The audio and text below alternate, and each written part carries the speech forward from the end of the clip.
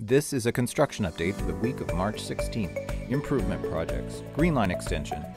Weekend closures at the School Street Bridge between Medford Street and Highland Ave will begin March 13th and continue each weekend until the full-time closure is established in May.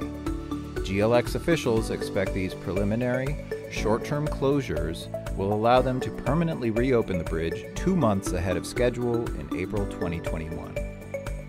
Visit the Bridges, Closures, and Detours tab on the city's GLX website to see detour routes for motorists with a special advisory for butters on Montrose Street. The School Street pedestrian bridge is expected to remain open during these preliminary closures for pedestrians and cyclists. The March 10th public meeting was canceled, but the presentation slides are available on the city's website. For a detailed summary of upcoming work, take a look at the latest construction update from Mass DOT. If you need assistance for GLX construction-related matter, please call the 24/7 GLX hotline at 1-855-GLX-INFO or email info@glxinfo.com. Somerville Ave utility and streetscape improvements. Throughout the week, contractors plan to reconstruct the roadway on Somerville Ave between Miriam Street and Mansfield Street.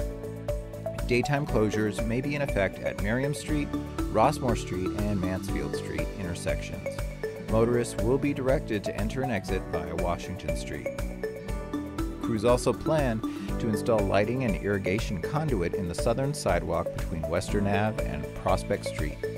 Crews plan to install support of excavation in preparation for the installation of a new sewer in the Somerville Ave-McGrath Highway intersection. Somerville High School Building Project. The community meeting, scheduled for Monday, March 16th, has been postponed indefinitely as a result of city efforts to slow the spread of COVID-19. The team is exploring alternative avenues to provide an update to the community. During the week of March 16th at the Western Wing, crews will work on interior finishes like drywall, painting, taping, hanging doors, as well as final facade work like installing windows and terracotta.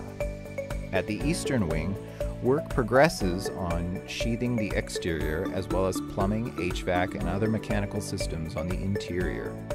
Contractors also plan to start building up the walls on the new auditorium. Citywide manhole rehabilitation.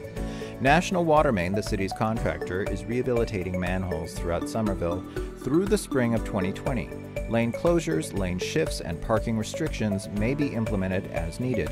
During the week of March 16th, crews plan to be on the following streets: Dell Street, Florence Street, Fountain Ave, Glen Street, Harrison Street, Knowlton Street, Myrtle Street, Oliver Street, Palmer Ave, Pearl Street from Mount Vernon Street to Franklin Street, Hickney Street, Sanborn Court, School Street at Medford Street, Springfield Street, Washington Street from Columbus Ave to Washington Terrace, and Webster Street. Spring Hill Streetscape Survey.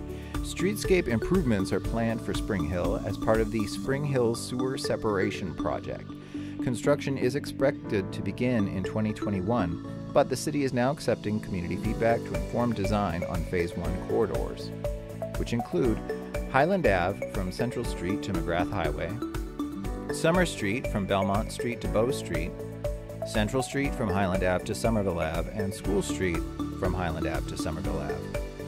To share your thoughts about these roadways, complete a brief survey on the city's website by March 20th, 2020.